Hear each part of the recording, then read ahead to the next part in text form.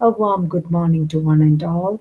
I'm Dr. Nimmi Maria Oommen, Assistant Professor of Education, Titus II Teachers College, Tiruvalla. I'll be presenting on the theme Online Learning Resources. Over the world, there is a terrible crisis due to the outbreak of COVID-19.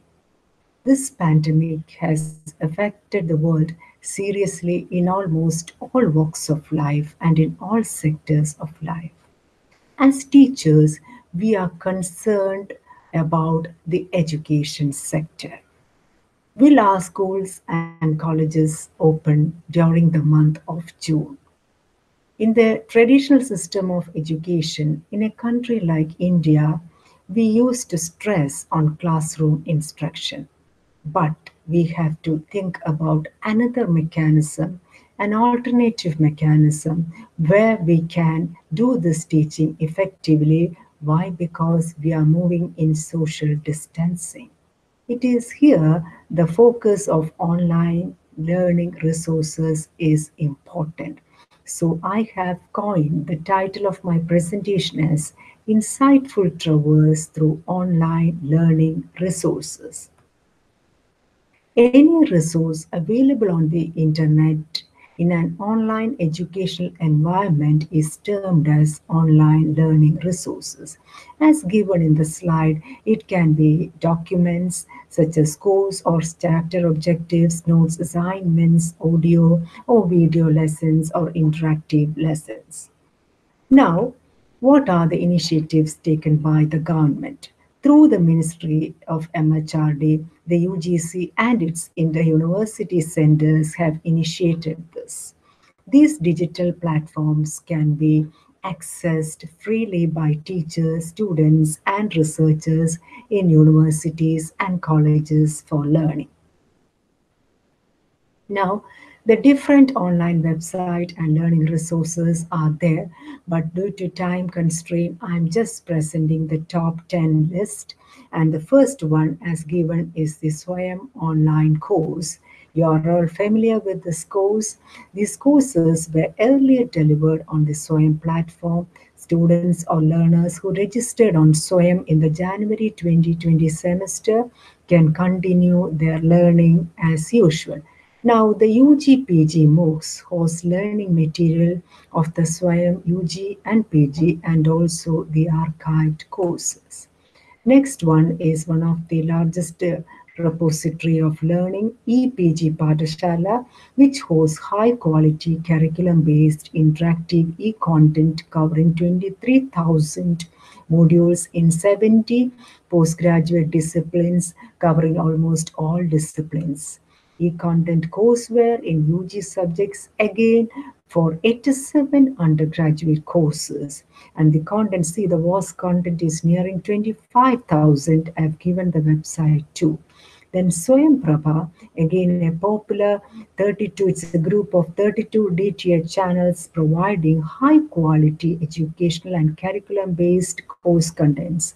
See, the one peculiarity of all these learning resources is it is multidisciplinary, catering to the diverse needs of the learners, not only in the academic level, but being a lifelong learner or the differentially able learners also who cannot access the regular classroom.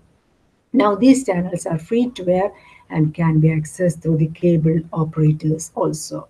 Next is the CEC UGC YouTube channel, which provides access to unlimited educational curriculum-based lectures. Again, National Digital Library, again, and digital repository of vast academic content in different formats, which are mainly user-friendly also. Shodhgana, a very familiar repository of all the PhD scholars and those who have completed the PhD. They can go to the site, go to this repository and search for countless number of theses on their discipline and enhance the knowledge.